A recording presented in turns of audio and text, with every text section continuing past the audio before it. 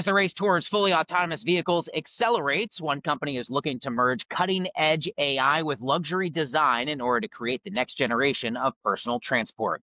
Join us now to discuss their vision for the future of luxury mobility are the Chief Marketing Officer and Chief Business Officer of Tensor Auto, Amy Luca and Hugo Fozzati. Amy, Hugo, welcome to you both. Thank you for being here. Thank you for Thanks for having having me. us. Absolutely. Let me start first and foremost, Hugo, perhaps with you, an overview of Tensor. What makes your luxury robocars different from other competitors on the market? Yeah, sure. So thanks for that. Why we're different? Well, this is the world's first level 4 vehicle that you can buy. So this hasn't existed, before. Um, we've done this again from the ground up. So if you look at the existing, vehicles that are out there today in level 4 vehicles, these are primarily retrofitted vehicles used for robotaxi. However, what we've done is we've designed and built, this vehicle from the ground up specifically for level 4. So this is very, very key for many reasons. Safety, privacy, even the just down to the, handling of a level 4 vehicle. All of these, everything changes when it comes to level 4. So it's not a technology that you can just, turn into add a feature to a car. You really need to design everything around, the level 4 technology. Make sure, number one, it's safe. Number two, it's scalable. And number three, there's privacy.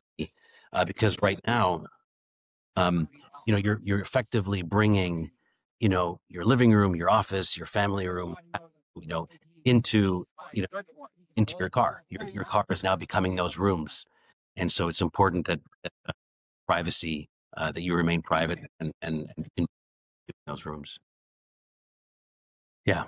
Amy, why, I suppose is my question, Amy, why would someone want to own a personal luxury robocar? Who do you see it as being ultimately the demographic for this type of very inventive product category? We're at the beginning of a new market of personal autonomy, and I think anybody would want to have their own personal vehicle. If you look at the U.S. market for personal vehicle ownership, it's huge, and I think we're betting on the idea that that will translate into wanting your own fully vehicle in your garage, not having to rely on hailing robotaxi. I think the other reason why it's so interesting for tomorrow's consumer today is that gives it back some freedom of time. So one of the things we talk a lot about here is the idea that your own personal robo car is giving you that freedom to do a lot more than just focus on the road. And we think that there's a really strong need and market fit for our car in everybody's garage in the future. So, Hugo, your goal as a company, high-end EVs that consumers can buy, and if I'm not mistaken, please correct me if I'm wrong, they can either drive themselves or, of course, to the spirit of really what we're here to talk about, allow the cars to do the driving themselves. Yeah, that's Talk correct. to me about what are the main considerations of that? Yeah, go ahead. Yeah, I was just going to say one clarification there, one correction.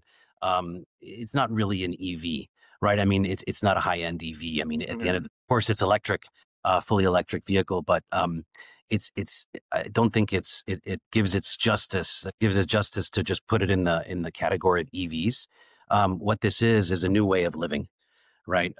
This is a fully autonomous level 4 vehicle. So, EV is, let's say, automotive 2.0. So automotive 1.0, internal combustion engine, automotive 2.0, electric vehicles, automotive 3.0 is fully autonomous level 4 vehicles. And that's really, this is a category defining product, the world's first that you can own. And so it's an agentic vehicle. We didn't talk about that yet, but really it's, you can have a relationship with it, right? You can go and tell it to park. You can go tell it to go and do things for you. So it's going to be working for you. It's a totally different way, really, of living. In the past, you sort of that time, there's a lot work that needs to be done to scheduling the car, going to get it maintained or serviced or whatever. But in this case, it's very different. We have over 100 sensors on the car, and so these sensors, are self-calibrating, they're self-cleaning, they're really a completely different. We have um, the world's most powerful automotive grade supercomputer that's ever been put inside of a vehicle, 8,000 tops. So 8,000 trillion operations per second. We've done this in conjunction with the latest, Tor offering from NVIDIA. So it's a shift from horsepower to brain power, allowing people really to enter the world of AI, which we're already in. So. Yeah.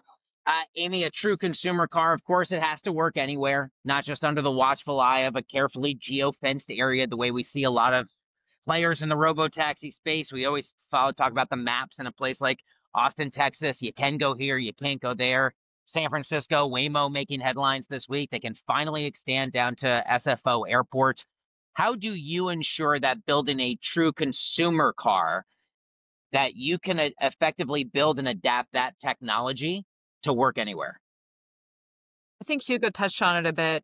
At the end of the day, it's really coming down to regulation and how governments decide the regulations around level 4 autonomous vehicles. From a product side, it's our technology.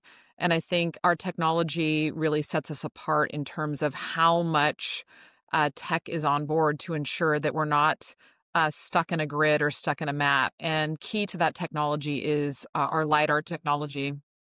And is the LiDAR technology is 5 LiDARs, 11 radars, 100 sensors total in the car, that is second to none in the industry. And that technology lends itself to safety. So I think there's been a lot of um, high profile incidents that have been in the news lately related to whether other technologies that are strictly camera based are going to be safe enough for that type of out of the grid mode. And we believe that our technology is really poised to be that safe and trusted technology, so people don't feel like sitting in the back seat is taking a risk, and they don't have to be so vigilant in the car. And I will note that in our level 4 drive mode, it is hands off, it's eyes off. There is no steering wheel. So the car